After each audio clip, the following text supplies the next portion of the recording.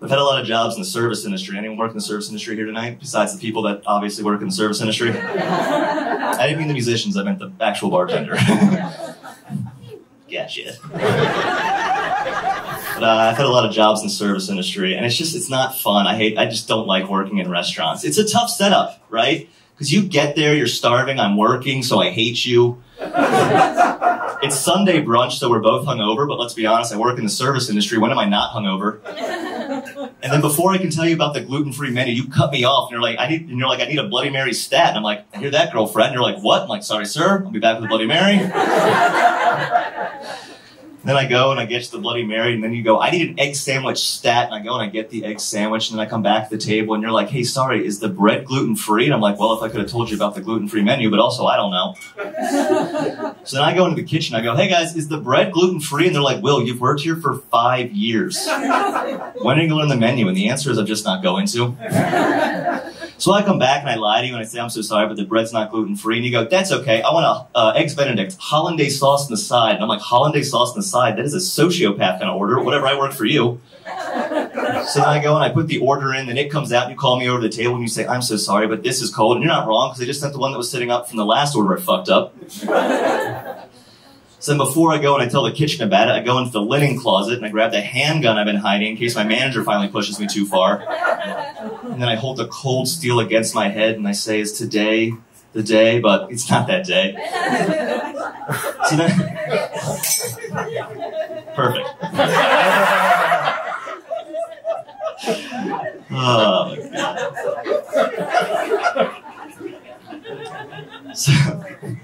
So then I go into the kitchen and I tell them that oh my God, I don't even know where I'm at anymore. So then I go in the kitchen and I say, hey guys, it said the eggs Benedict is cold. And the chef, he goes down in the freezer and he grabs the handgun he's been hiding in the Brussels sprouts. And he says, is today the day I kill Will Abeles? But it's not that day. So he leans down, he grabs a bottle of whiskey labeled Daddy's Juice, and he takes a swig of it. Now he's feeling good. And he goes up in the kitchen and goes, I need an eggs Benedict on the fly. In the kitchen, cheers. And I come out and I'm like, hey guys, that eggs Benedict's going to be right out. Next round of Bloody Marys, that's on me. And all of a sudden you finally like me. But now I'm watching how much you're drinking, and I decide you've consumed enough vodka on the Lord's Day, because it is Sunday after all.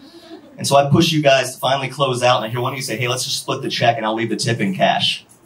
Now I have to hope that you know that it's 20% on the entire bill, and that's not 18. It's 20% on the entire bill. It's not 18 on the entire bill. And it turns out you do know that, or you're just very bad at math, because you leave 30% in cash.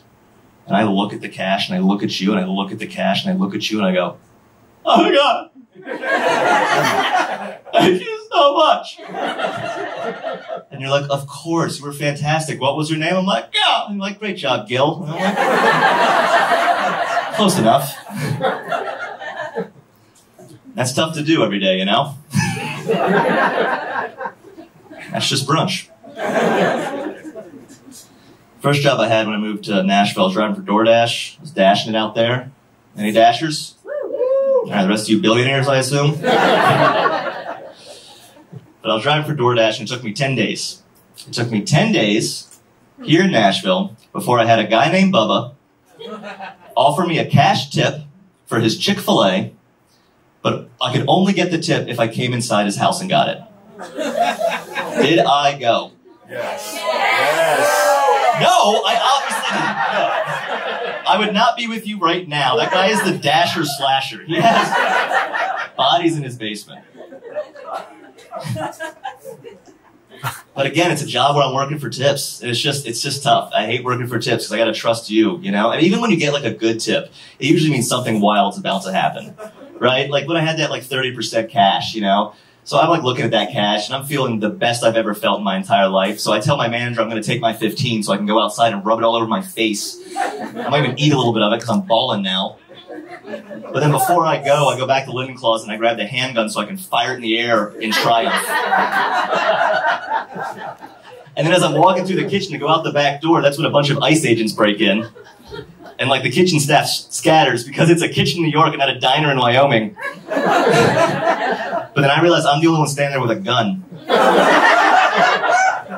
And like these guys in the kitchen staff, like these are my brothers in arms. So I have a decision to make. So I start taking out the ICE agents one by one, and I'm holding a gun like this because I've never held a gun before. And I'm not shooting to kill, but I ain't shooting to miss neither.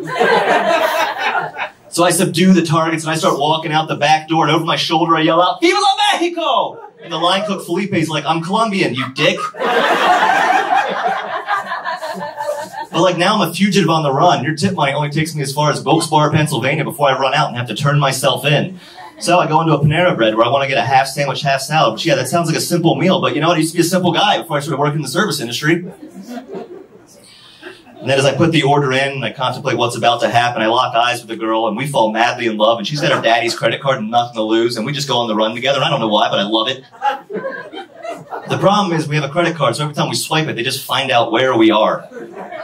So then we go all the way down to the Grand Canyon, which, yeah, that does sound like a dead end, but I'm going to propose to her with the engagement ring I took from the Lost and Found, which, yeah, I know Carol wanted it, but also I called dibs 90 days ago, so it's now mine, Carol. And then the cops have us surrounded. And in a last-ditch effort, I yell out, "It wasn't me! It was the one-armed man!" And they're like, "That's a dated reference." And I'm like, "So are your police tactics!" And they're like, "Burn!" Because, you know, I'm just doing this job to try and be a comedian, you know what I mean? But then instead of turning ourselves in, we jump back in the car and we spin the car around. And I say, "You into the end, babe?" She goes, "I'm into the end, babe." And we start driving towards the cliff's edge. But then you know, as the dust kicks up, I push her out because she's pregnant with my unborn child. And, you know, he's got a legacy to fulfill. And so she makes her escape, and I keep driving towards that cliff's edge, and a tear comes to my eye because today is that day, but I'm going out on my terms, and I go flying over the cliff's edge, and then right before impact, I remember that you asked for hollandaise sauce on the side, and I still gave it to you as is twice, and like you still tip 30%, and it's like, wow, there really are good people out there, and then just...